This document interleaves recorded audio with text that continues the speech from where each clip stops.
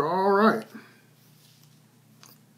All right, y'all. Prophet David Taylor here on second Thursday nights. On second Thursday nights, you know, I do my No More Genie series. No More Genie series. So that's what we're going to do tonight. So let's start off with a word of prayer. Father, in the name of Jesus, we come to you thanking you for this broadcast. Thanking you for your mighty word. Thank you for another opportunity, Lord, to dive into your word and have our eyes open and to see truth. So please be in the midst of this broadcast, oh God. Please have your way. Let the words be spoken that you would have spoken so that you might be glorified, that the saints might be edified, and that the demons might be terrified.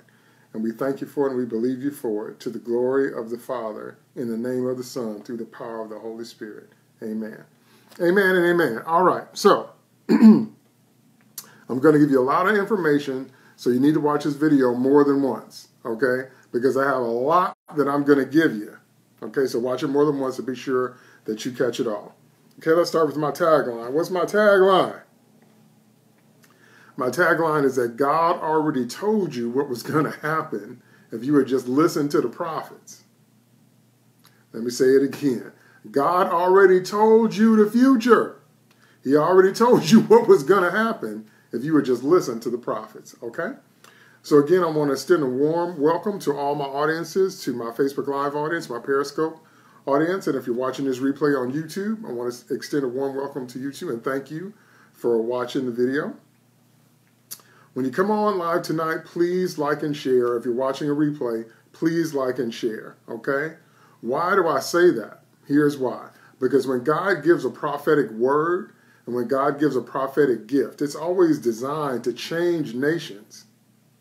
Okay? Go back and read the scripture. God never gives a prophetic word or prophetic gift just arbitrarily.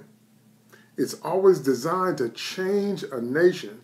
So when you come on tonight, please like and share. Okay? Please invite others to watch this broadcast live. Please post it on your web pages. And if you're watching the replay, please share the link. Okay? Because it's designed to get out and change the lives of nations, okay? If you want to support my ministry, I have a paypal.me link on Facebook Live and on my Periscope profile, also on my Twitter feed. And then I'm going to be getting some new apps because I was told some of that is a little difficult, so I'm going to be getting some new apps with the new year, probably get Cash App or Zelle or something like that, which is much easier. Hello, Anna, welcome. Well, which is much easier to deal with, but that'll be coming up. But definitely I appreciate your support. The scripture says that if you receive a prophet, because he is a prophet, Matthew 10:41, you shall receive a prophet's reward. So there's nothing that God would bless me with that he won't bless you with when you sow into a prophet's ministry. You can also donate through Amazon Smile. If you buy anything through the Amazon Smile link, then Amazon donates a portion of the proceeds to Prophet David Taylor NFP. Okay? All right, now how and where to find me? I always hashtag everything I do online with hashtag PDT. So if you ever want to look me up online, just look up hashtag PDT. That's the fastest way to find me on YouTube, on Facebook, on Periscope. Any place you want to find any of my videos, any of my teachings, just look up hashtag PDT. That stands for Prophet David Taylor, hashtag PDT. My regular broadcast is on Sunday, 2:30 p.m. Central Standard Time. I do that every week. And then on the second Thursday nights, once a month, I do what I'm doing now.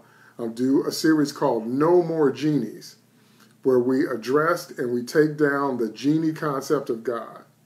Okay? Because the genie concept of God has caused a lot of damage and caused a lot of pain and has actually cost some people their lives. So that's why I feel so compelled to release this teaching into the world, to let you know that God is not a genie and that faith is not magic. So we have to study the scriptures to find out what the truth really is. Okay? All right. Now, I told you last month I did part 1 of what if I'm angry with God? And I went through 6 or 7 different ways that we get angry with God. Okay? So I told you what I'm going to do tonight is part 2, is I'm going to show you how to work through all of the anger that we talked about in part 1. Okay? So that's what we're going to study tonight. We're going to study how to work through all of the anger we talked about in part 1. So this is What If I'm Angry with God, part 2. Part 1 was identifying our different sources of anger with God. And part 2 tonight is going to be working through. How do I work through my anger with God? Because a lot of people out there are angry with God. Again, that's why I want you to share the broadcast, because there are a lot of people out there blaming God for stuff that's not God's fault. And there's a lot of people out there that are angry with God because they don't really get how life works. Okay? So we're going to dive into that tonight. So let's dive on in. All right. So the first thing we talked about last month, why you're angry with God. Principle number one, you're angry with God because he is God and you are not. You don't get to decide how life works. Everything in creation works the way God wants it to work, not the way you want it to work. Okay? And that's probably the number one reason that people are angry with God, because human pride makes you think that you get to decide how all of this goes, and you didn't create not near a lick of it. That's the old folks saying, you didn't create one line of it. You didn't create one atom, one molecule of life did you create. Think about it. Trees, water, chemical reactions, fire, elements, human sexuality, food, music, acoustics, the science of sound, physics, constellations, planets. Think about it. You didn't create any of that. You just came out of your mother's womb and lived a few years and became self-aware, and all of this was already in motion. You know why? Because he is God and you are not. And God set this in motion at the beginning of creation. It therefore does not work the way you think it should work, and it doesn't have to. Okay? So what's the solution?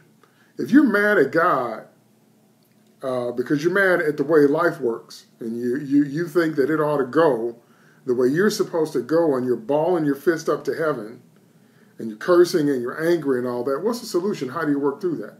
Okay? The solution is humility. You must humble yourself. Okay? Let's look at some scriptures. James, as in the New Testament, James chapter 4, verse 6, but he giveth more grace. Wherefore he saith, God resists the proud, but giveth grace unto the humble. Now, when you see that phrase that God resists the proud, if you look that up, that's more of a military term. It means that God actively fights against you when you're proud. Oh, Lord have mercy. That means that you, as a creature of clay and breath on planet Earth, are trying to ball your fist up at God and tell him how this is supposed to go. God will actively fight you when you have that kind of attitude. Did you know that? But then it goes on to say, but God giveth grace unto the humble. You have to humble yourself. Okay? If you are mad at the way life works, the solution is humility. Humility to understand, hey, Erica, humility to understand that you are in fact not God, and that you did not create any of what you're dealing with. And you have to humble yourself. But the Bible says if you don't, that God will actively resist you. But he says God will open his hand and give you grace if you humble yourself. Now, also, I want to focus in on something else. Let's look at 2 Chronicles chapter 7, verse 14. 2 Chronicles, that's the Old Testament. Corinthians is the New Testament. Chronicles is the Old Testament. 2 Chronicles chapter 7, verse 14. If my people, which are called by my name, shall humble themselves and pray, and seek my face, and turn from their wicked ways, then will I hear from heaven, and will forgive their sin, and heal their land. Good gravy from the Navy. Okay? Let's dive into that verse. First word in that verse is if. That means it's conditional. You've been crying out to God. You've been yelling to God. You've been getting mad at God because you want the land to be healed. The land does not get healed by magic. Okay? Because it doesn't work the way you think it should work. It says, if my people, it's talking about Christians, it's talking about believers. If my people which are called by my name, Christian, Christian, okay? Christ, the name of Jesus Christ. In the Old Testament, that was the Hebrews, the God of Abraham, Isaac, and Jacob. In the New Testament, it's Christians, Christians, called by my name, check this out, shall humble themselves. There it is. You have to humble yourself. You have to make the choice to humble yourself before Almighty God. That means if you don't want to humble yourself, you don't have to, but that also means the land will never get healed. That's why some people stay in trouble for decades, because they refuse to humble themselves. You have to humble yourself and pray and seek my face and turn from their wicked ways. Now let's look at all the conditions God put on that healing. If my people, you got to be born again, called by my name, Christians, shall humble themselves. You got to humble yourself, and you got to pray, and you have to seek his face, and you have to turn from your wicked ways. That's 6 things God said need to happen. Okay? Why does he say, and seek my face? Because God wants you to seek his face and not his hand. What do I mean by that? A whole lot of people just want to seek God's hand. They just want to ask God for stuff, again, like he's a genie. That's tantamount to your kids walking in your house. They're coming home from school. They don't speak to you. They don't say hi to mama and daddy. They don't ask you how you are. They just put their hand out and say, give me some money. Give me the car keys. Give me. Okay? That's what God is saying. You don't walk up to God with your hand out saying, give me, give me, give me. That's seeking his hand. God wants you to seek his face, a relationship. Isn't that how you want somebody to treat you when they come in your house? Hi, how you doing? How was your day? How you feeling? What's going on with you? Isn't that what you want? Well, that's what God wants. He wants a face-to-face relationship, not you just come, give me. That's why he said, seek my face, not my hand. God said, don't be running up in my presence, always trying to ask me for stuff. Ask for a relationship with me. That's what he wants. If my people, which are called by my name, shall humble themselves and pray and seek my face and turn from their wicked ways. God said, you got to stop living wickedly. Remember, I told you the foundation of genie concept is people thinking you can live any kind of way you want to and God's going to bless you anyway. That's not what the Bible teaches. Turn from their wicked ways. Then will I hear from heaven and will forgive their sin and will heal their land. So if you are a believer and you're wondering why your land isn't healed, it's because you're missing one of those conditions. You're not actually born again, and you're not actually calling upon God in the name of Jesus. You have not humbled yourself. You're not praying. You have no prayer life. You're not seeking the face of God, and you're still living wickedly. That's why your land's not healed. You got to meet all those conditions. Then God will hear you. God will forgive you, and then he'll heal your land. You see what I mean? So all this is this is why you need humility, because it's not going to work the way you think it should work.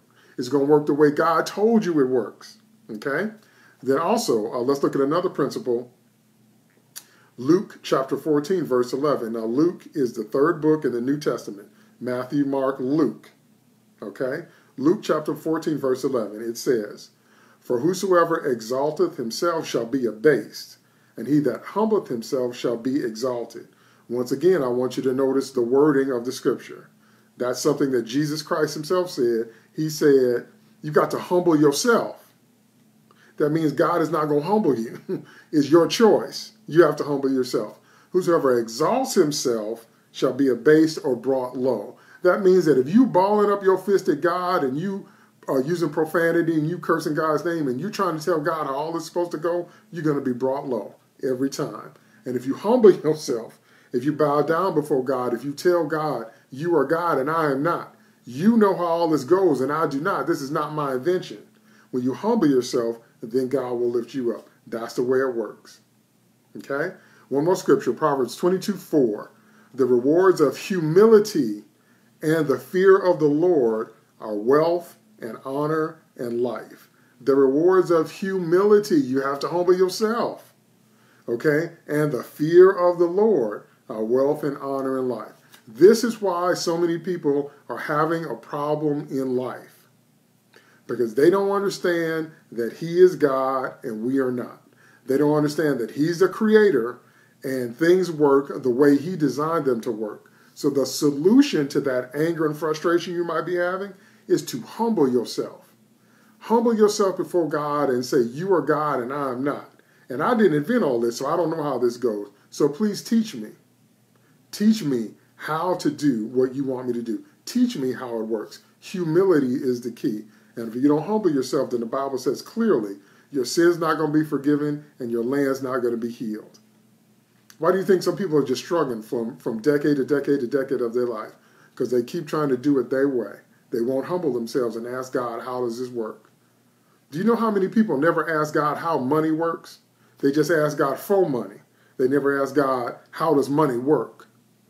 You ever thought about that? Do you know how many people ask God for a marriage, but they never ask God, how does marriage work? Did you ever think about that? See, you're seeking his hand. Give me stuff. That's why you're struggling. Okay? So, point number one, as to why you're angry with God, because he is God and you are not. And everything was created by him, so it works the way he designed it to work, not the way you want it to work. So our first solution is humility. Okay? Let's look at our second point of anger. Our second point of why we get angry with God. Second point of why we get angry with God is because you didn't expect to have to fight. Okay? I went over this last time, but you didn't expect a fight in life. You thought life was going to be kind of this smooth sailing, kind of easy going. Everything was just going to line up. All my ducks would automatically be in a row. I wasn't going to have any trouble. I was just going to dance my way through life. Okay? You didn't expect to have to fight. That's why you're mad with God. Okay? What's the solution? The solution is you must learn how to armor up. Because you're going to have to fight. All right? Let me show you why you're going to have to fight, and then we'll get to the armor. Okay?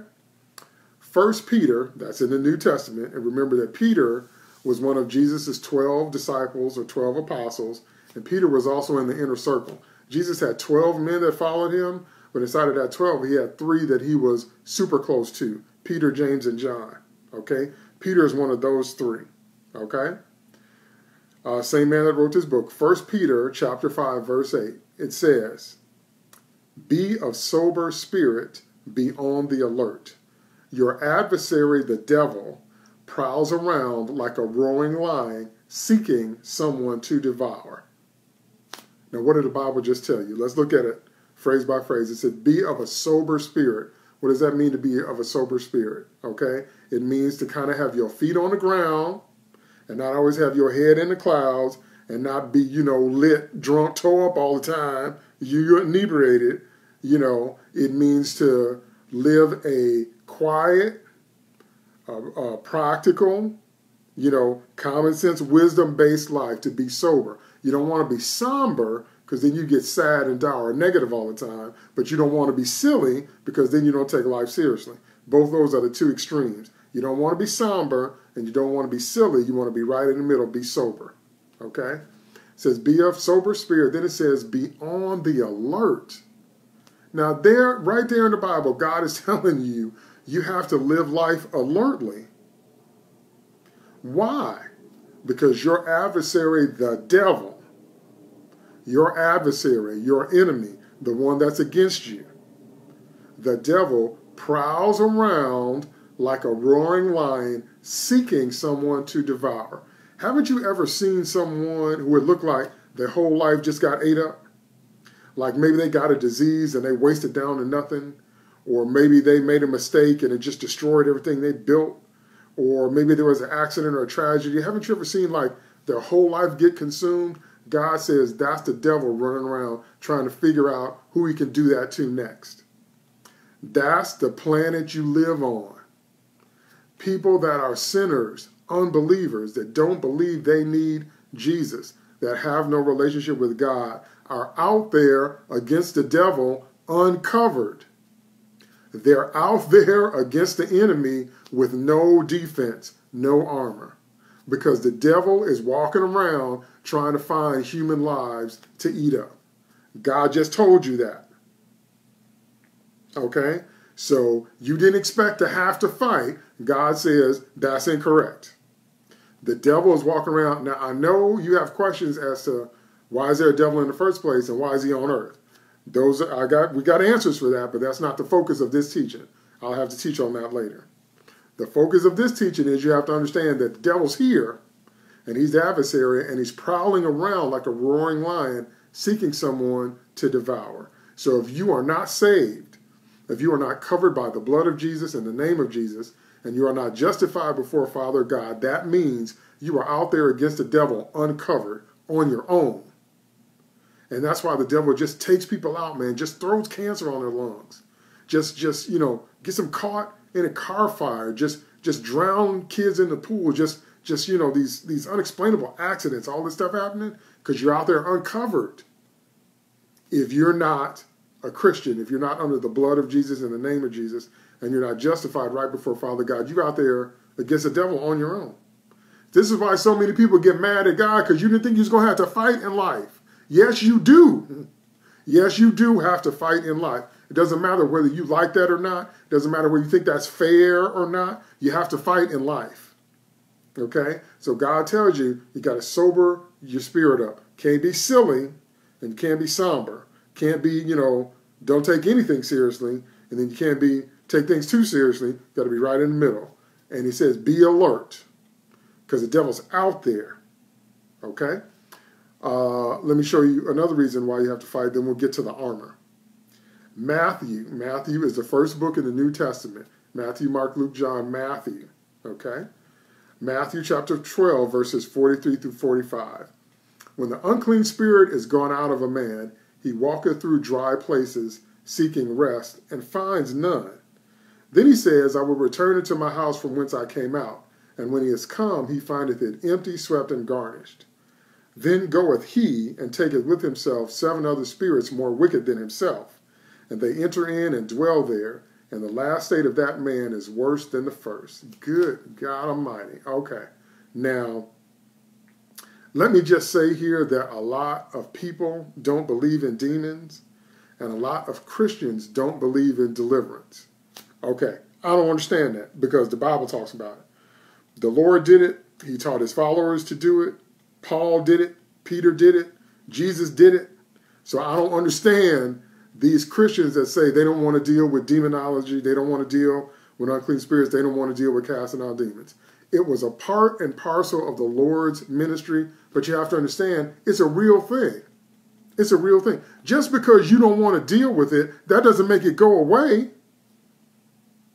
You understand that? That's like saying, because you don't want to draw up the arrangement for your funeral, that you're not going to die. Just, well, I don't want to deal with it. I don't want to think about my own funeral. Well, that means that when you die, your family's going to be scrambling trying to figure out what you wanted. It doesn't make your death day go away just because you don't want to draw up your funeral plans. Well, just because you don't like the fact that there are demons here does not make them go away. And I don't care what kind of so-called Christian denomination you belong to. Okay? We need to be going by the Bible. Okay? And the scripture tells us about unclean spirits and how they behave. That means you got to deal with it. Haven't you ever met someone and it just seems like there's something really off about them? Or it seems like they just keep encountering the same problems, or it seems like they are supernaturally angry. What I mean by that is they don't just have like a normal regular temper. They have this wild, crazy temper. You might be dealing with an unclean spirit. You might be dealing with a demon that needs to be cast out. Because there's all kinds of unclean spirits that you need to get broke off you and broke off your life. And I liked what my pastor said. My pastor just said that this Sunday. My pastor said dealing with deliverance, casting out demons, is not exceptionally deep. It's normal for the Christian. It's just that a lot of Christians want to stay shallow. They don't want to deal with life as God has described it. That's why I told you the first cure is humility, because you're still trying to operate on your map of life. But God is telling you there's unclean spirits out here. And in Matthew, it talks about how they behave. It said that unclean spirit walks through dry places seeking rest and find none. If you didn't know why, it's because unclean spirits are fallen angels. They got kicked out of heaven because they listened to Lucifer. So they don't have any place to live anymore. They can't come back to heaven, and we have dominion over earth. So that's why they're always trying to jump in people, if you didn't know that. If you ever wonder why demons are always trying to jump in people, because we have dominion over the earth. They have no place to go. They left their first place in heaven, and earth was not made for demons. Earth was made for us. Okay?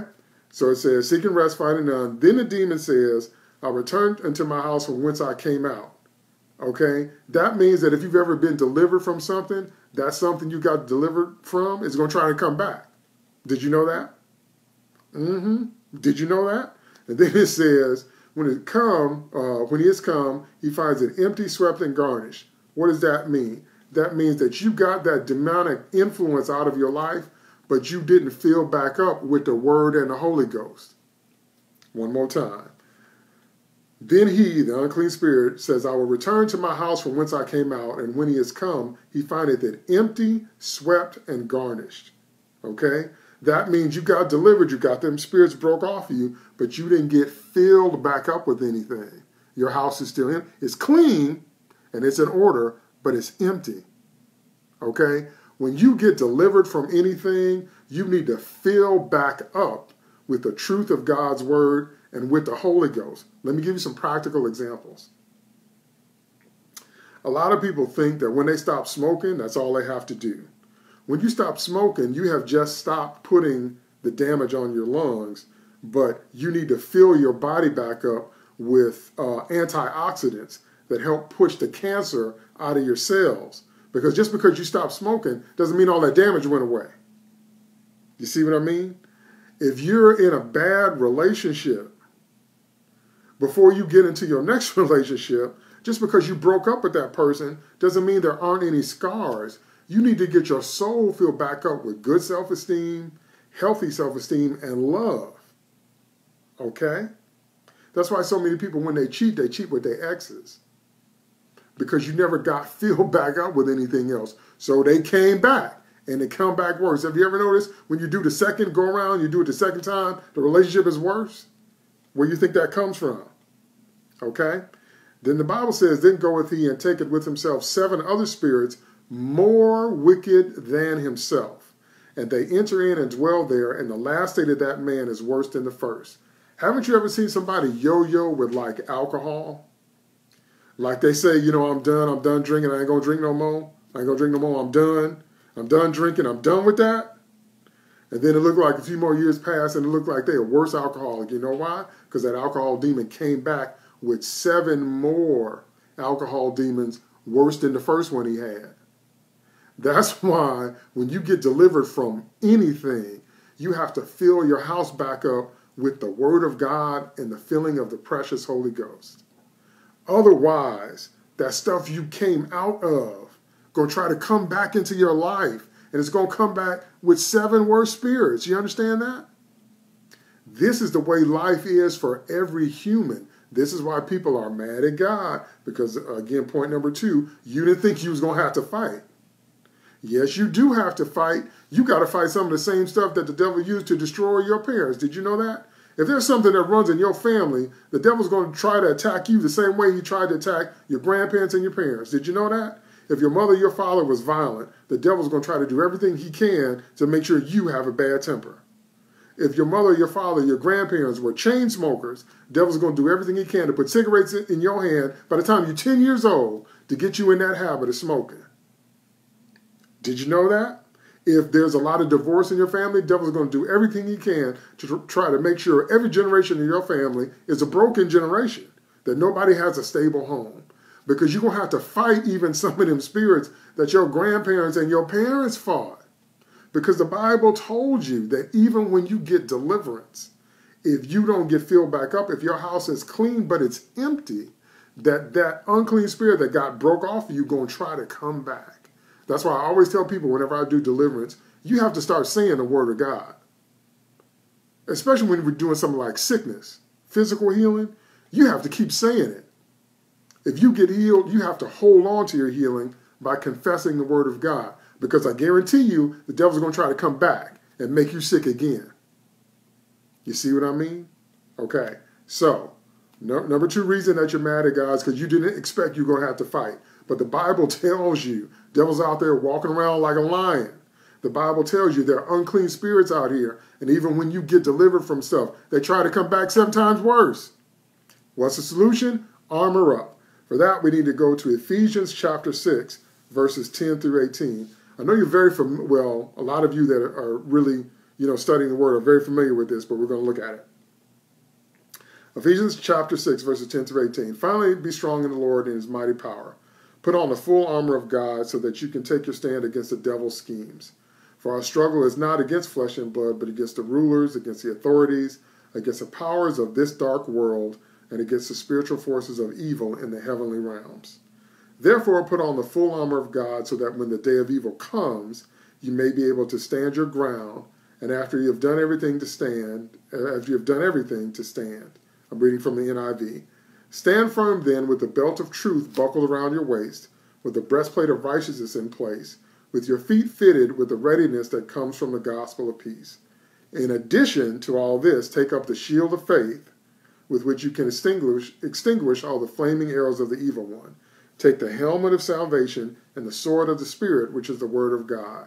And pray in the Spirit on all occasions with all kinds of prayers and requests.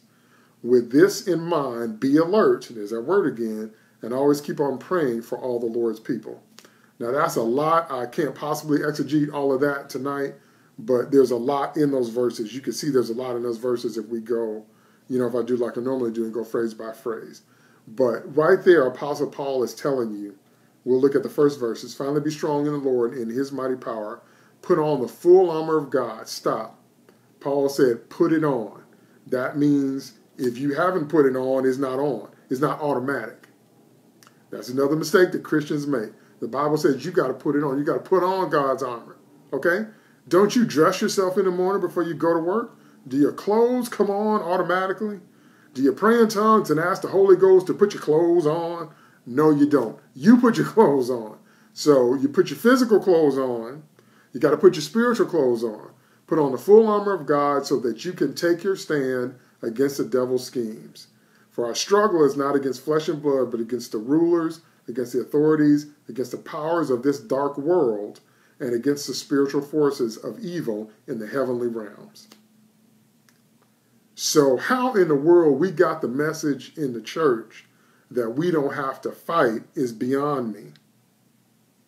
And if we don't have the right understanding, then we can't tell unbelievers, we can't tell people that don't know the Lord how all of this actually goes. Because they don't know that they're out there against all this stuff unarmored because they don't have Jesus. And then you have some Christians that are saved, but they're not spirit-filled. They're saved and they've been delivered, but they didn't get filled back up with the Word and with the Holy Ghost. And they don't understand how it works. Okay? So if you're mad at God, it's because you were up against all this stuff and you didn't even know you was up against all this stuff because you have to fight in this life, whether you like it or not. So the solution, number 2, is to armor up. Armor up. Okay? All right, let's move on to point number 3. And remember, you can go back and watch the previous video, No More Genies, number 5, to hear me go through each one of these points in more detail. Okay, point number 3, as to why you're mad at God. You're mad at God because you didn't expect Satan to hit you so hard. Okay? You didn't expect Satan to hit you so hard. Okay? Let's look at 1 Peter 4:12. Beloved, think it not strange concerning the fiery trial which is to try you, as though some strange thing happened unto you. Okay? So what's the solution for not expecting Satan to hit you so hard? We're going to use that same verse, 1 Peter 4:12. The solution is to adjust your mindset. Okay? 1 Peter 4:12. Beloved, think. Stop. What does it say? Beloved, think it not strange concerning the fiery trial which is to try you, as though some strange thing happened unto you. Now let me stop here a minute and let me deal with what I call the why me complex. Because all of us go through that. All of us go there, why me? Oh God, why me? Oh God, why me? Why does this have to happen to me? Oh God, why? Why God, why? Why did this happen to me? Okay? That's a complex built on our human pride, because that means that you thought that couldn't happen to you. Why couldn't that happen to you? Why? Whatever defense you think you have is incorrect. If you think that whatever that is, can't happen to you because of age, you're too old or you're too young, or because of skin color, or because of your ethnic background, or because of your family name, or because of your finances, or because of your education, or because you have a big, beautiful house, or because your husband is handsome, or because your wife is beautiful, or because you drive a really nice car, or because you're really educated. Those are all things that are the pride of man, because don't none of that stop life from happening to you. None of that stops life from happening to you. I know you don't like it. I know you don't like it. I know you don't like it. I know you don't like it. And the reason you don't like it is because we have built an entire false kingdom based on human pride. And you know how we do that? Is because we think, based on whatever our personal criteria is, that it's some kind of bulletproof shield. That don't happen to me because I'm white. That don't happen to me because I got money. That don't happen to me because I'm educated. Whatever it is that you're talking about, none of that is true. You know how I know it's true? Because 1 Peter 4:12 says, you're not supposed to think that it's strange when you get tried by fire. Because everybody gets tried by fire. Every single one of us humans gets tried by fire. But sinners get consumed because they don't have the protection of God, the word of God, the armor of God, the blood of Jesus, the name of Jesus. They don't have none of the tools that we have in the kingdom. We get tried by fire too. Okay? Peter said it's not a strange thing. Okay? But sometimes the devil hits us so hard. Okay? Hits us so hard. And so the solution when the devil hits you hard like that is to adjust your mindset. Because if I told you around the corner from your house right now is somebody that's ready to rob you, you would either go the other way and avoid them altogether, but if you had to go that way, you didn't have any choice, you would go out there with your hands up. You go out there with a shield. You grab something. You grab a weapon. You grab something. You put your backpack in front of you if you had to. Do you know why? Because you were expecting the blow. Can you see it? You were expecting the blow. Because I told you somebody right around the corner from your house right now going to try to jump on you and steal your bag, steal your wallet, steal your car keys, whatever. You go out there like this. You wouldn't go out there do-de-do-do like that. You go out there like this. You know why? Because you'd be bracing for the blow. That's what Peter is trying to say. Peter's trying to say it's not a strange thing when you get tried by fire. Because everybody gets tried by fire. The difference between people is that everybody's fiery trial doesn't look the same. But everybody gets some kind of fiery trial. Sinners get consumed by it. They get destroyed. Believers, we come through it or not based on how ready we are. Okay? There's a story that I want you to read. I guess I'll read it to you. I guess I got time. Okay. It's 1 Samuel chapter 30, starting in verse 1. And it came to pass when David and his men were come to Ziklag on the third day that the Amalekites had invaded the south and Ziklag and smitten Ziklag and burned it with fire. And had taken the women captives that were therein. They slew not any, either great or small, but carried them away and went on their way. So David and his men came to the city, and behold, it was burned with fire, and their wives and their sons and their daughters were taken captives. Then David and the people that were with him lifted up their voice and wept until they had no more power to weep. And David's 2 wives were taken captives, Ahinoam the Jezreelitess, and Abigail the wife of Nabal the Carmelite. And David was greatly distressed, for the people spake of stoning him, because the soul of all the people was grieved, every man for his sons and his daughters. But David encouraged himself in the Lord his God. And David said to Abiathar the priest, Ahimelech's son, I pray thee, bring me hither the ephod. And Abiathar brought thither the ephod to David. And David inquired at the Lord, saying, Shall I pursue after this troop?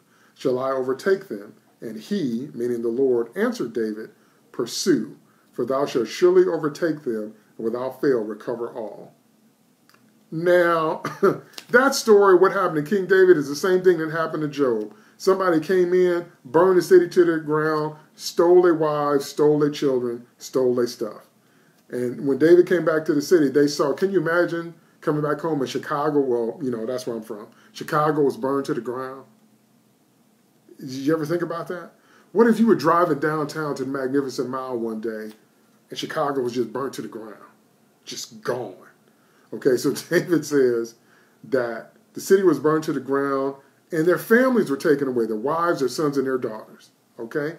Then the people started crying. And the Bible says they cried until they had no more power to weep. Because you can cry till you run out of tears. Okay? And the Bible says David was greatly distressed. And the people spake of stoning him because they were all grieved. But David encouraged himself in the Lord. Now I want you to see, nobody loved David like God, and nobody loved God like David. And that still happened. He still had to deal with a city that was burned to the ground and the loss of wives and children by Amalekites, by foreigners, by invaders. They came, burned the city to the ground, and stole his family. stole his family. Do you understand? This is the man that wrote all those Psalms. This is the man that danced before the Lord. This is the man that killed Goliath. Okay? This is the man who gathered all that money for that offering for the Lord. Okay? And he still had to go through that. Didn't I tell you something? I'm telling you, a fiery trial is a part of life on planet Earth. And then the Bible says, what was David's response?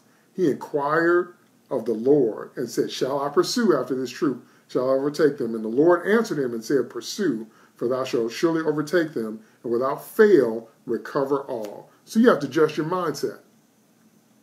You got to understand that when the devil hits you hard like that, don't condemn yourself for being distressed. Of course you're going to be distressed. Don't condemn yourself for crying. Of course you're going to cry. Sometimes when you cry until you run out of tears, you know what? You start dry heaving. That's when your chest and your body's just heaving. You ain't got no more tears left coming out. But you just like that. You just dry heaving. Okay? Don't condemn yourself if you feel that way. Of course you're going to feel that way if you're suffering loss. But what did David do? David went to the Lord and said, what should I do? And the Lord said, pursue them, because you're going to overtake them and recover all. You're going to get all the stuff back. David did not say, why, God, why did you let that happen to me? Did you notice that? David went before the Lord and said, what should I do? Okay? So solution number 3, you got to adjust your mindset. When Satan hits you hard like that, you got to adjust the way you think. Okay? Because a fiery trial is a part of life on planet Earth. Okay? All right, let's go to the next one. Number 4. Number 4 reason why you're mad at God is you didn't understand that Satan watches marriage. I'm reading on the news every day about people that are just doing crazy things in their relationship. Like that man, Chris Watts, I believe is his name. Look that name up. That man killed his wife and his 2 daughters. He smothered, I believe he either strangled or smothered his daughters. And he killed his wife and buried her in a shallow grave. And he put his daughters' bodies in like a cement mixer or a cement trough. I don't have all the details right, but he's on trial right now for murder. And he had a woman on the side and a whole bunch of stuff. Killed his wife, and his mother-in-law, his wife's parents, are just out of their mind with grief. They don't understand. They don't understand. Okay, well, let me help you understand. The devil watches marriage. The devil's always trying to get in your marriage. Like I talked about last time, the devil was in the Garden of Eden, remember? The devil watched the first marriage. That's why a whole lot of people are not really guarding their marriages the way they're supposed to. And that's why you're mad at God, because the devil done snaked his way into your marriage, okay? Well, it's because you didn't understand that the devil watches marriage. He watched the first marriage. He watched Adam and Eve. Remember? Then he came up to Eve and started introducing her to some wrong information. Remember? Okay? So what's the solution? The solution is you have to build your marriage according to the Word. You cannot build your marriage based on what you think. You can't build your marriage based on what you feel.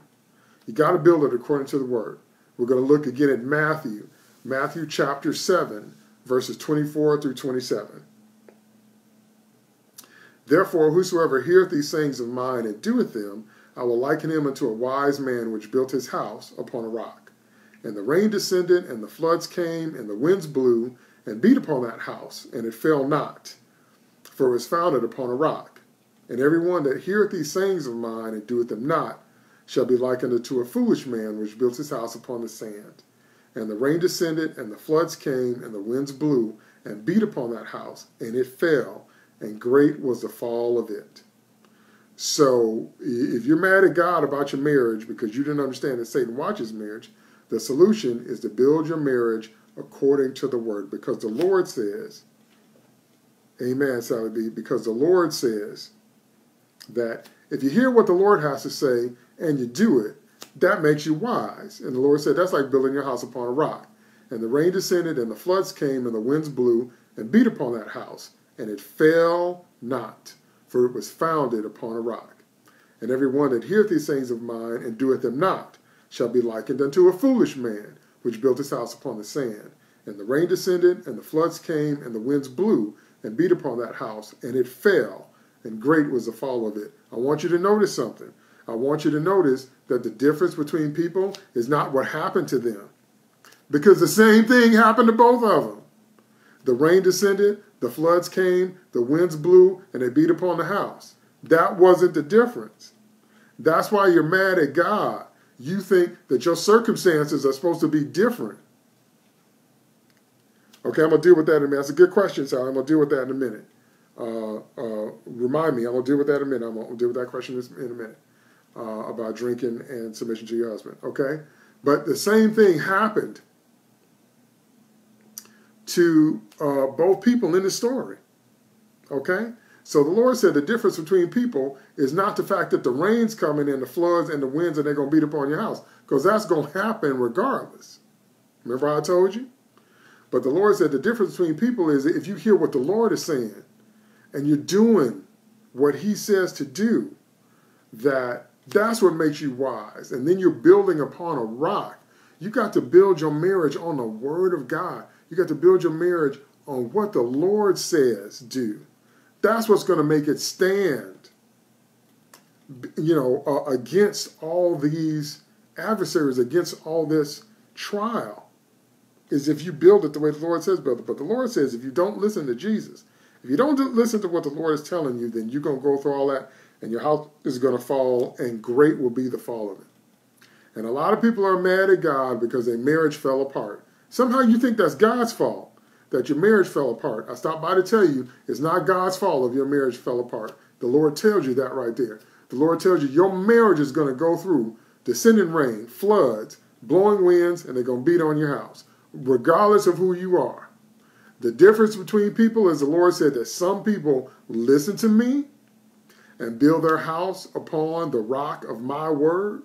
And Jesus says some people hear what I have to say, but they don't obey. They don't build their house upon the rock of my word, and their house is going to fall. And that's why your marriage fell. That's why your marriage fell, because you didn't build it according to what the Lord said. Now, let me hasten to say, something like marriage is very, very complicated and complex, and there's a lot of scriptures that deal with marriage. So Matthew 4:4 is where you want to start. The Lord says in Matthew 4:4, mankind shall not live by bread alone, but by every word that proceedeth out of the mouth of God. You've got to study marriage from Genesis to Revelation. What a lot of people do, I find out, is they pick out a word. They pick out a word from God and then try to do that. No, your marriage is more integrated. It's like a Jenga puzzle. You ever seen that game Jenga? It's integrated. It's got a lot of little pieces that all fit together, and if you move any one of them, the whole thing can fall apart. Okay? So, Sally, let me answer your question. The answer to your question is that you seek counseling with your pastor, maybe a professional counselor, because there's too many details, too much information in that situation. If you're dealing with a substance abuse problem, there's 3 people in the relationship, 2 spouses, and the substance. Okay? And so I would suggest, again, that you go to your pastor, go to a professional counselor, and seek some help, because it's a very complicated situation, and it's not something I could just give a flat answer to, because there's a lot of details, a lot of stuff going on in situations like that. And that's a mistake I've seen a lot of people make in churches, just giving people these flat answers. No, every situation needs to be dealt with on an individual basis. And when you're dealing with something like substance abuse, that is a very complex situation, because there's 3 people in the marriage, husband, wife, and the substance. So again, I would say to seek pastoral counseling and to seek professional counseling to try to work through stuff like that. Okay? Because there may need to be some deliverance. Like I talked about earlier, maybe an alcohol demon. If it's an alcohol demon, that needs to be broken off. But even when the unclean spirit is broken off, you got to fill the house back up with the word and the Holy Ghost, or else the alcohol demon is going to come back. So there's just too many elements. See, there's too many elements in there for me to just kind of give a flat answer. So that's my recommendation for that. Okay? So, again, like I told you last time, you didn't understand that you're welcome, Sally, God bless you. You don't understand that the devil watches marriage.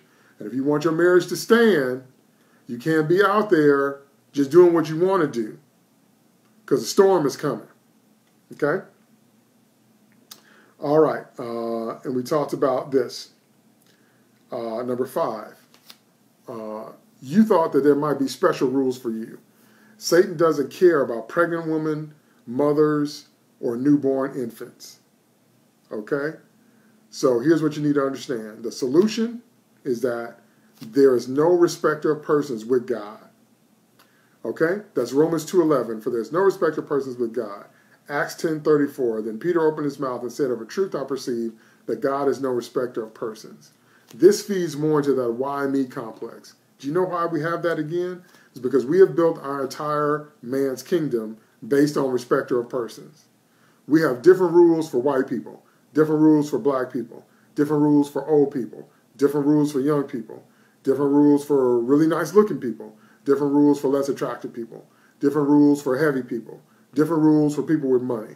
We have, as humans, we build our entire societies based on respecter of persons.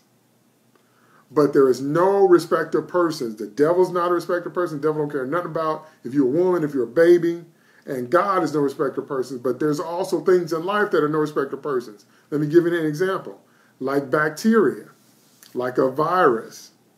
Do you think that when a cold virus is going around, the virus says, oh, there's a woman, we can't give her a cold. Let's just make the men catch cold?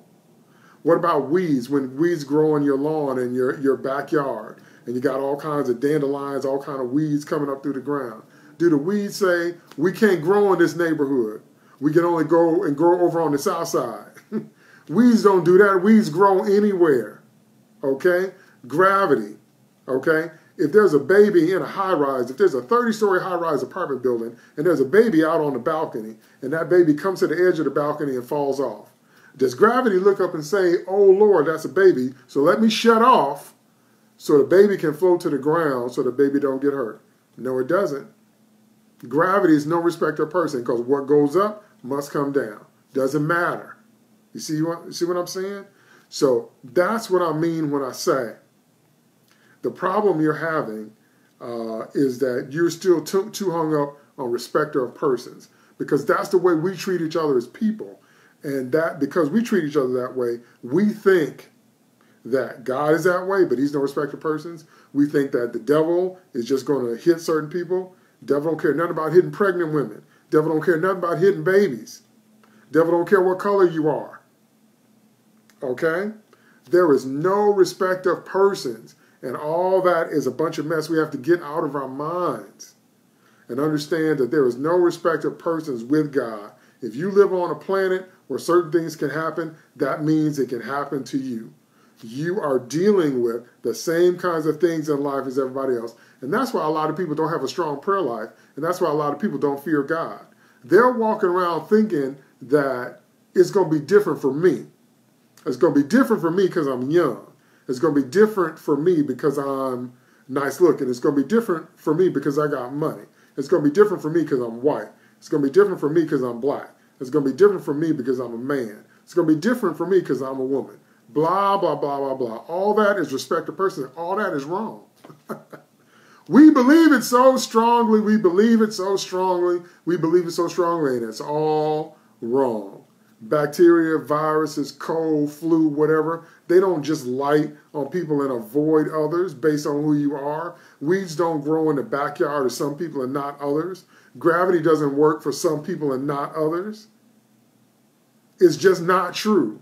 And the devil don't care nothing about who you are, and there's also no respect of persons with God. So if you mad at God, it's because you still dipping into that why me complex. You to know that ain't no special protection just because it's a baby.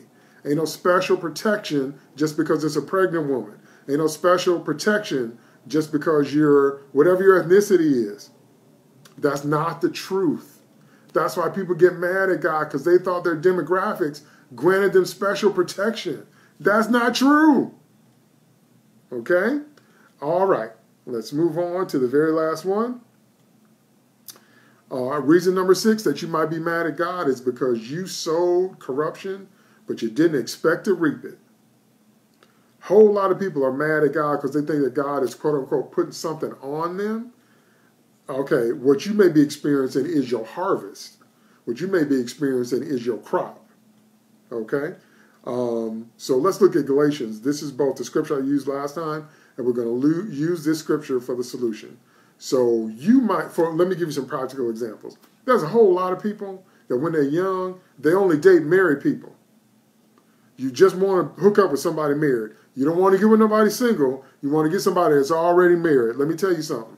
If you spend your time dating married people, when you get married, your spouse is going to cheat on you. Count on it. Because as you sow, so you reap. Okay? If you always walking around bad-mouthing, you don't never have nothing good to say about nobody. Every time you show up, you got a critical word. Then as you sow, so you reap. Then people are going to turn around and turn that same criticism back on you. Okay?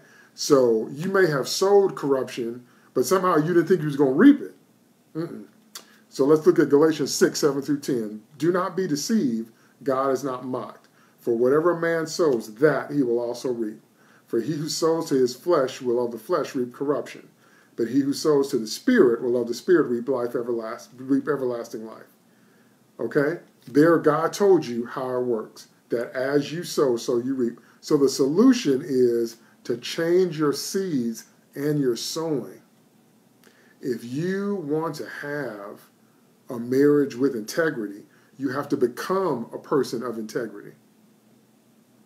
If you want to have a big harvest, you have to sow big seeds, and you have to work hard.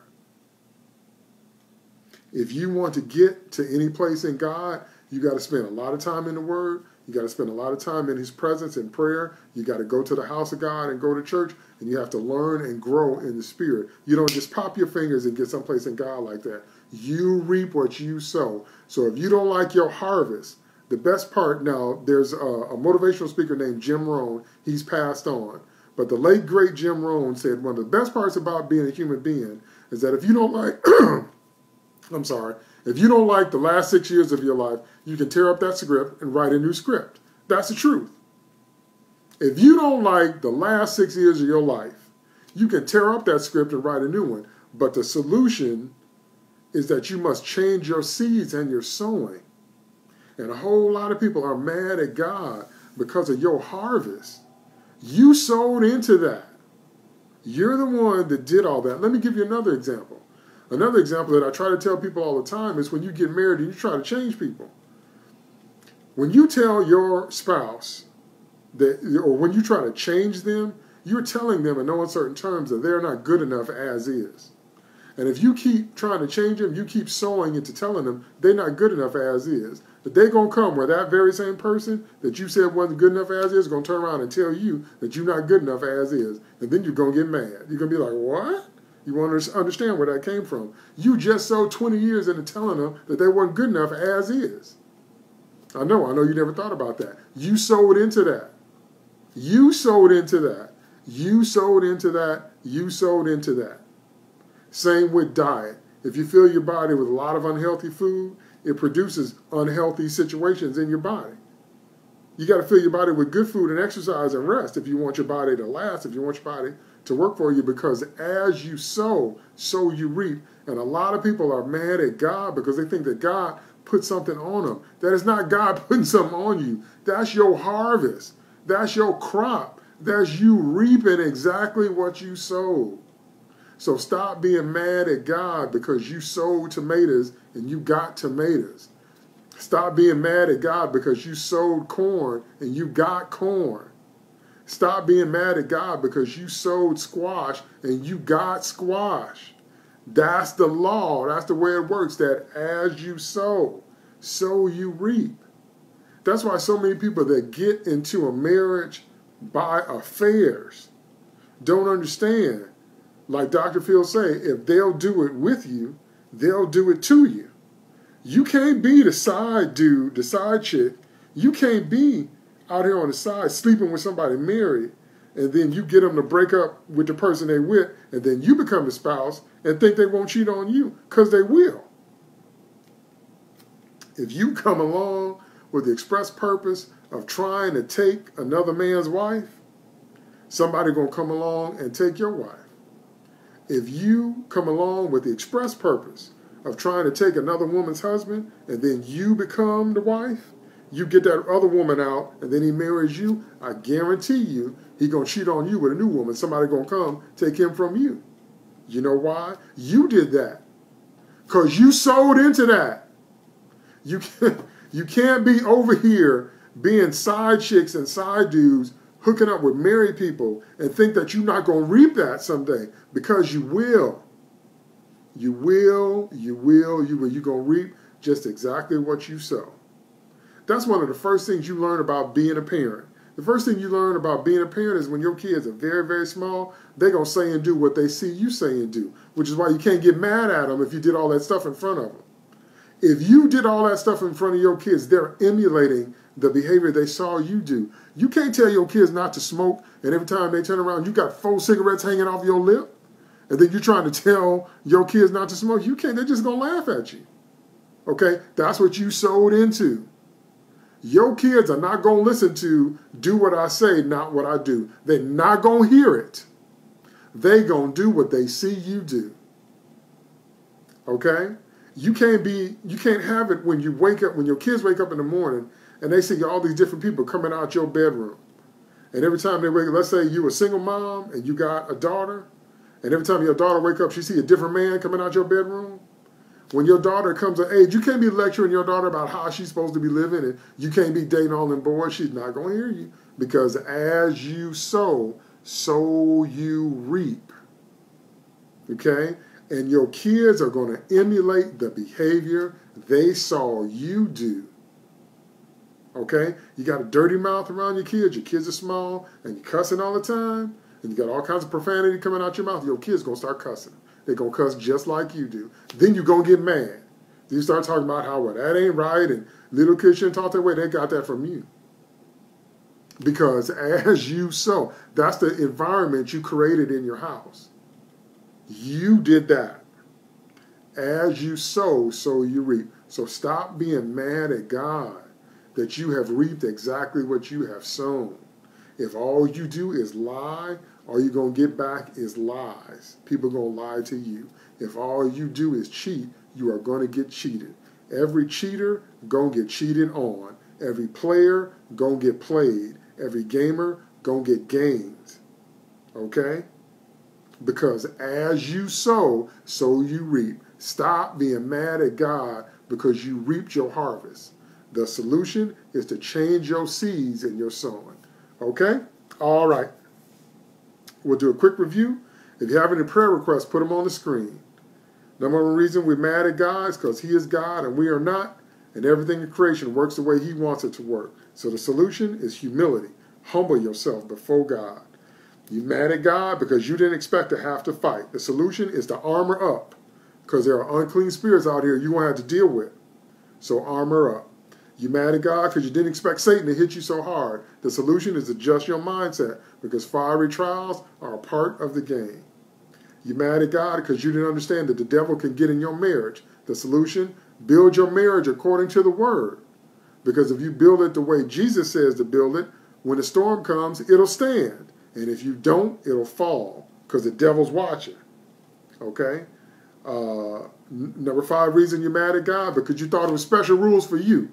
You thought that life was going to skip over you because you're a pregnant woman or a female or a newborn infant or whatever you thought. And the solution is to understand there is no respecter of person.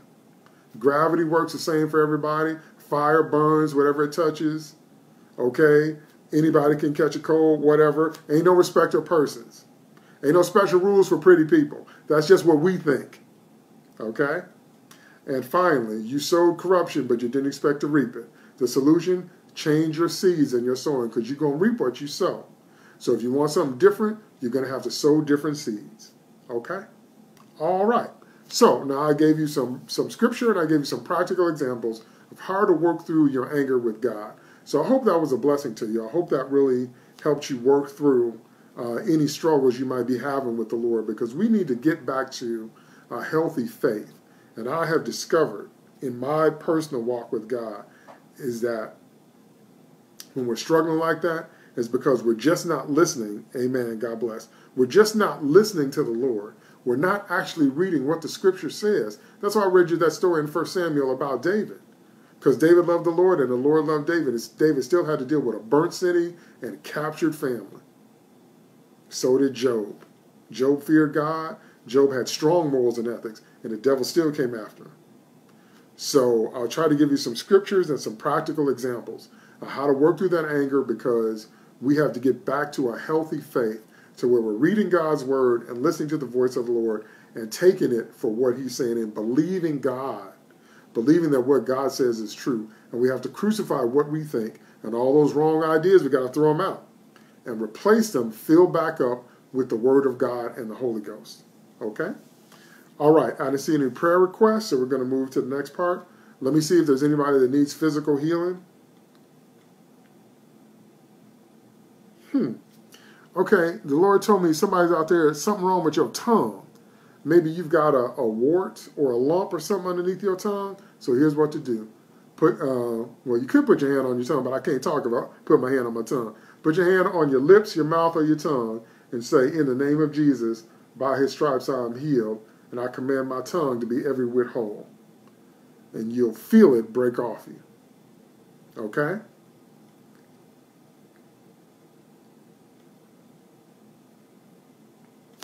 Somebody out there, you got a pain on your side. You got a pain on your left side. Put your hand on your left side and say, in the name of Jesus, I command my pain to go away. Say that by his stripes I am healed. And you'll feel the healing power of God shoot right through your side. And that side will be every whit whole. Because it's the power of God that makes a difference. All right? Now let me see if there's any unclean spirits that need to be broken off people.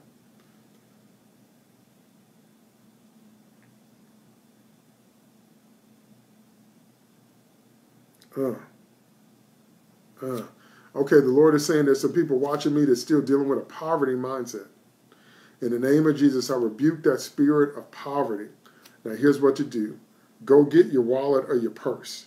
I'm going to just use this paper as a substitute because my wallet's all the way upstairs and I don't want to make you wait. Go get your wallet or your purse and hold it in your hand, like this right here. Okay? And say, in the name of Jesus, I cast out the spirit of poverty. For God is a God that hath pleasure in the prosperity of his servants. Again, you got to hold up your wallet or your purse, put your hand on it and say, in the name of Jesus, I break and cast out the spirit of poverty. For my God is a God that hath pleasure in the prosperity of his servants. And you need to say that every day, because the devil's going to try to come back on you with a poverty, because poverty is an old demon. Poverty is a very old, fat, heavy demon. The devil's going to try to come back to you. Say, in the name of Jesus, God has pleasure in the prosperity of his servants. So I'll break, curse, and cast down the spirit of poverty off of my wallet, off of my basket and my store, off of my life in Jesus' name. Okay?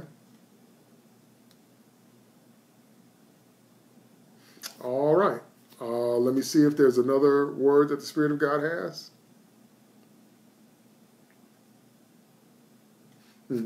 For behold, my people, I want you to work through your anger with me. I want you to draw near to me, because I never meant for you to be defeated.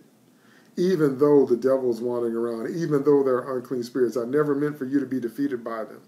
So come unto me, my people, and read my word. Listen to my voice. Armor up. Draw close to me, and I will show you how to get victory in every situation, says the Spirit of the living God. Amen and amen. Well, that's a blessing to me. I always feel blessed when I hear what the Holy Ghost has to say. All right. Thank you so much for tuning in to my second Thursday night, No More Genies. If you want to watch all of them, you can find them on my Facebook page. God bless you. You can find them on my YouTube channel and watch all the No More Genies. Because again, we're dealing with genie concept. We're getting rid of, throwing away those old wrong ideas about God and looking at what the Word actually says. Also, I want you to get on my email list. That's on my Facebook page. So sign up on my email list so that when new content drops, you'll be alerted. There's no spam on any of my lists. I don't, because I hate spam. So I don't send spam to people. I just send you an alert so that when something new drops, you'll be ready. And remember to like and share this video. And remember to watch it more than once, because I gave out a lot of information. So you're going to have to watch it a couple times to make sure you get every nugget of what I'm saying. And please be sure that this gets shared around the world. All right? Thank you. God bless you. This Sunday coming up, I will be here. My regular time this Sunday, 2:30 p.m. Central Standard Time for the weekly live prophetic word. All right? Now, let me tell you this. At the end of every year, I do something called a locator word. A locator word is where we ask the Lord to locate us in the spirit. Where are we at the end of the year? And then what does he want us to know for the beginning of the year? It's called a prophetic locator word, where God lets us know what he has to say about 2018 and gives us our grades and lets us know what was good and bad and right and wrong and up and down for this year, and then sets us off on the right path for 2019. That's called a prophetic locator word. I do that every year. So I will be letting you know when that drops. Okay, a prophetic locator word, because you need to get your grades from Jesus every year. Do not wait until you die. Why would you wait until you die to find out how you were doing? Because it's too late then. You can't go back and live your life over. So at least once a year, you need to go before the Lord and get a locator word. Say, Lord, where am I? Am I in your will? Where am I as a person? Where am I? Where are we as a family? Where is my city? Okay, did you ever think about getting a locator word for your city? Because I know we need one for the city of Chicago, and I got one too. Where is my nation? Where is my country? You need to locate yourself in the spirit and ask yourself in relationship to Jesus, Lord, am I in your will? Am I doing what you want me to do? Are you pleased with what I have done with 2018? Because if the Lord says no, then you need to course correct. Then you need another locator word. Okay, then Lord, for 2019, show me where I should be and what I should be doing. Because you don't want to waste your days. You don't want to waste your life. Don't wait until you die and you stand before the Lord in judgment, because then you don't get another chance. Your life is lived in.